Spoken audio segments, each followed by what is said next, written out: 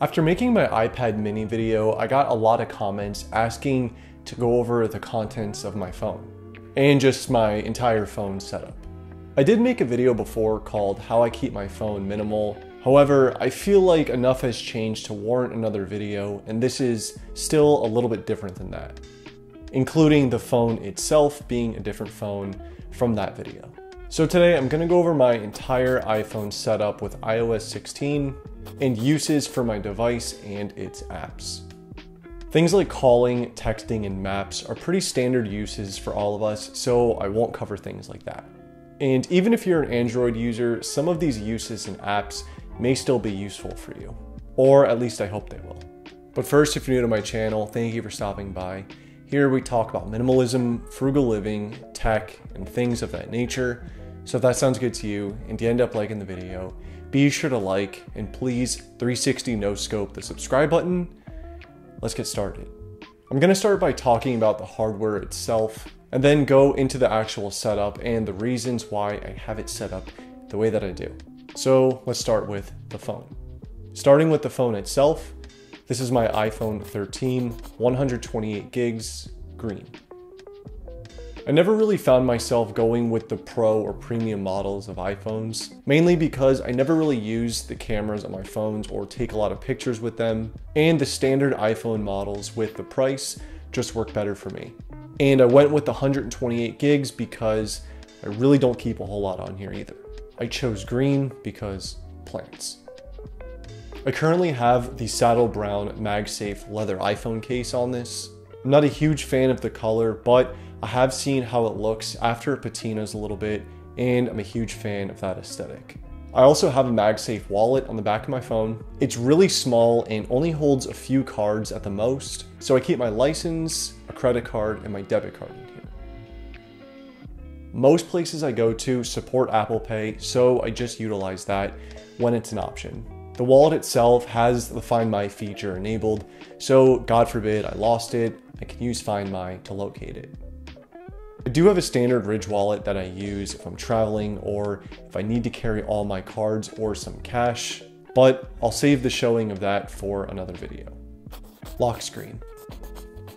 Moving into the actual contents of the phone itself, we'll start with the lock screen. Right now, I just have the day and date at the top of the lock screen, and for the time itself, I use this sort of rounded off font that's pre-installed. When I first updated to iOS 16, I was using the dynamic weather wallpaper, which I enjoyed for a time. But then I got the idea to create sort of my own dynamic wallpaper, so I gave it a shot.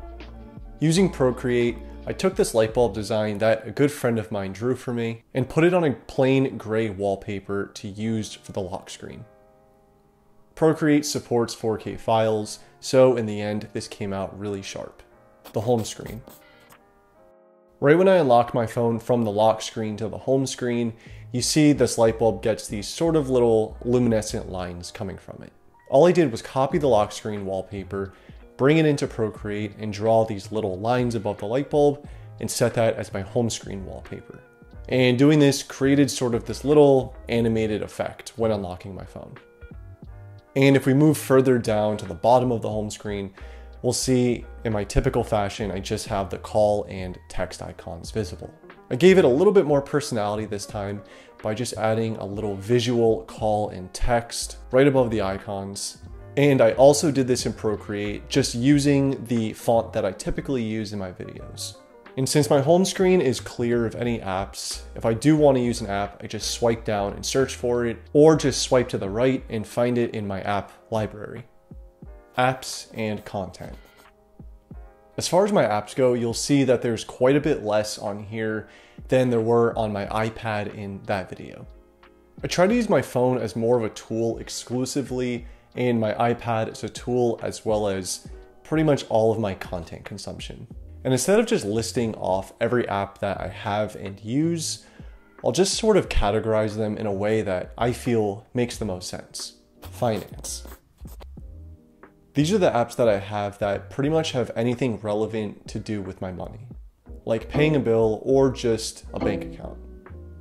I currently have the Chase app for banking, Coinbase and Coinbase Wallet for my crypto, AT&T to pay my bill right from my phone, and the Apple Wallet app, of course. My Apple Wallet has all of my cards, as well as my Apple Cash card. The cash back that I earn typically goes just right into my savings, or I reinvest it somewhere. I plan on making an updated finance video in the future, talking about ways I earn and use cashback. Most useful apps. These next 3 apps are just going to be the ones that get used the most or are just my personal favorites. And the first one is Notes. Yes, the simple Notes app that comes with all Apple devices. I use Notes for writing 100% of my videos, planning shots, or just making to-do lists. If I'm writing something in Notes on my iPad, but get an idea later in the day, I can add it in Notes on my phone and just have it sync via iCloud seamlessly. There are a ton of apps out there for note-taking, planning, and writing, but I find that the beauty of Notes is that it doesn't overcomplicate something that doesn't need to be complicated. Spotify. A music streaming app is pretty much a necessity with all my devices. Spotify is used when I'm walking around the park, driving, and of course, skating. Ember app. My Ember app is used to remotely control my Ember mug. I've mentioned so many times how great I think this piece of technology is, so I won't dive too much into it. Basically, this mug is self-heating and it keeps me from having to chug or waste coffee that got too cold before I had the chance to finish it. Miscellaneous apps.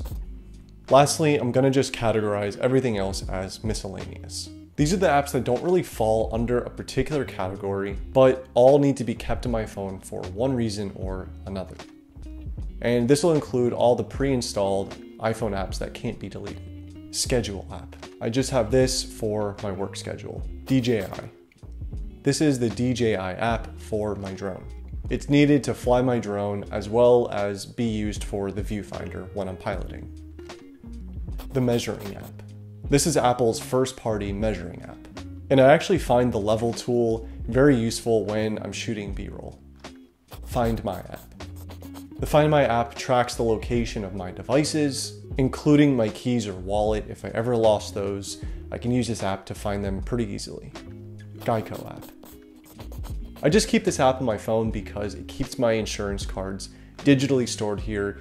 God forbid I ever have to use them. I have some other pre-installed apps here like calendars, which honestly can warrant an entire video on its own. So I won't cover that because it's also pretty standard among all devices. And that pretty much covers everything I have going on with my current phone setup. Like I said, I got a lot of requests for this, so I thought I would try it out. Hopefully you got something out of this, and maybe you'll give a custom dynamic wallpaper a try. As always, I appreciate the time you spent here, and I appreciate you watching. If you did like this video, and you do like this type of content, be sure to like and consider subscribing to my channel, and I'll see you next time.